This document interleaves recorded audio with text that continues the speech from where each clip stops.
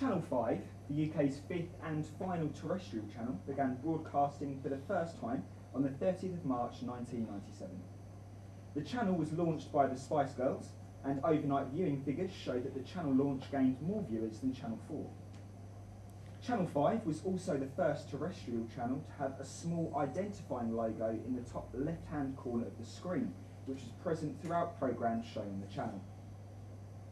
Channel 5 News saw its main news anchor, Kirsty Young, perched in front of a desk rather than behind one, unlike news broadcasts from the BBC, ITV and Channel 4.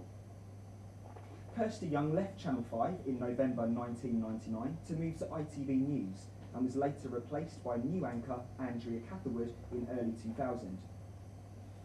1999 was also the year that Channel 5 invested heavily in youth programming, creating a strand called The Core, hosted by Kate McIntyre.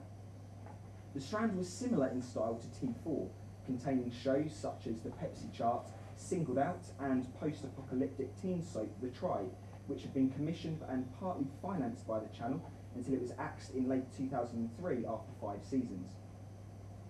Channel 5 has had success with its American imports, including the CSI and Law & Order series, Sunset Beach, House and the first 2 seasons of Prison Break. House and Prison Break were both later poached by Sky One.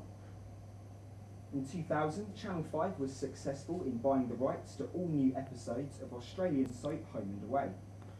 ITV had owned the rights to Home and Away since 1989 and used a clause in their contract preventing Channel 5 from showing the series until a year after ending on ITV. This was bad news for viewers who had to wait from the 8th of June 2000 to the 16th of July 2001 to see new episodes. Kirsty Young returned to Channel 5 News in 2001, only to be replaced in February 2008 by ex-BBC News presenter Natasha Kaplinsky for a reported contract of £1 million per year, making her Britain's highest paid newsreader. September 2002 saw Channel 5 undergo a complete rebranding and was to become known as 5, with all on and off-air advertising to show the logo as the word 5 in lowercase. It was at this time that the channel decided to remove the logo from the top left-hand corner of the screen, as according to 5, it was no longer needed. However, in late 2008, 5 returned the logo to the corner of the screen after changing its on-screen look. 2008 was also the year that 5 outbid the BBC for the rights to broadcast Neighbours and began broadcasting episodes from Monday the 11th of February. Live from Studio 5 launched in 2009 and was a magazine-style news programme with hosts Melinda Messenger, Ian Wright and apprentice contestant Kate Walsh. Melinda Messenger has since been replaced by Jane Middlemiss, and Ian Wright was sacked from the show earlier this year after disputes over the show's direction.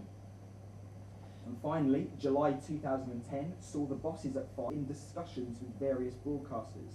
Sky, ITV and Big Brother producer Endemol had all expressed interest in buying the station, and there were even rumours of a merger with Channel 4. However, it was OK Magazine owner Richard Desmond who purchased the channel in August and has now insisted on reverting back to the full name of Channel 5.